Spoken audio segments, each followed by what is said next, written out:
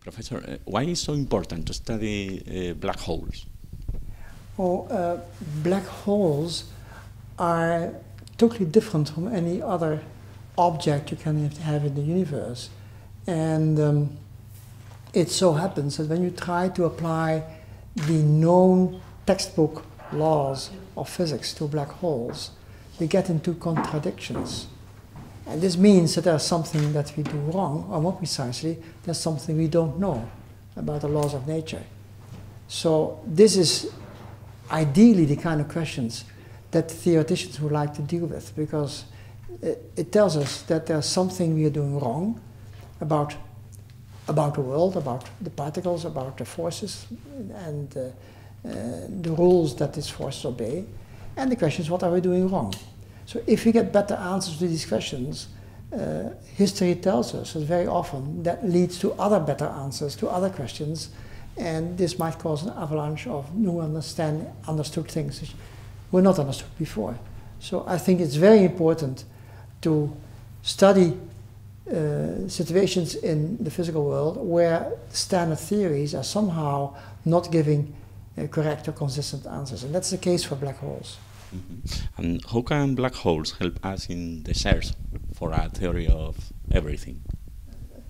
It's part of the game that that when you ask questions of which the only correct answers are different from the standard theories, then we are forced to sharpen our standard theories. The standard theory is not wrong because they're shown to be extremely successful, but we think that there should be better answers.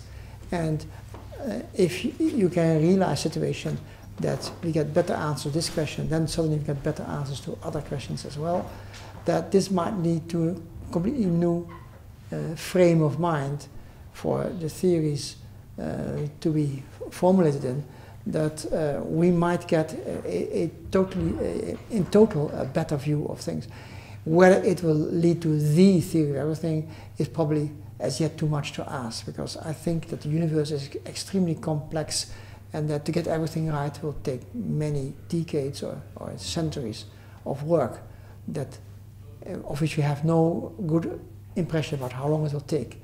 But the idea that the theory of all particles and all forces could be determined by solving questions of the sort we are asking is very realistic. It has been like this for a long time in history, that when you ask nasty and sharp questions, as sharp as you can make them, then these may lead you to new answers, and those answers will give you a sharper image of the world that you are studying.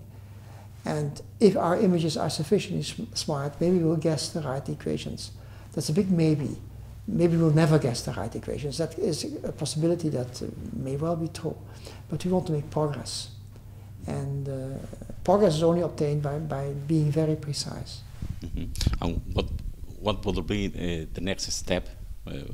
What would you like to discover now? Well, I'd like to discover basically new principles, new equations, new symmetries, new transformation laws that are relevant at the scale of where the tiniest black holes interact with other particles. The tinier a black hole is, the more energetic the particles are, with which it does very strange things. It absorbs and emits those particles. And this absorption and emission process should be made self-consistent. Today what you have are equations which are not self-consistent. Therefore there's something fundamentally wrong about them. So improving that will make things work more precisely. This is what I'm after. This is what I want to obtain, a more precise theory for black holes. Mm-hmm. Right. Thank you.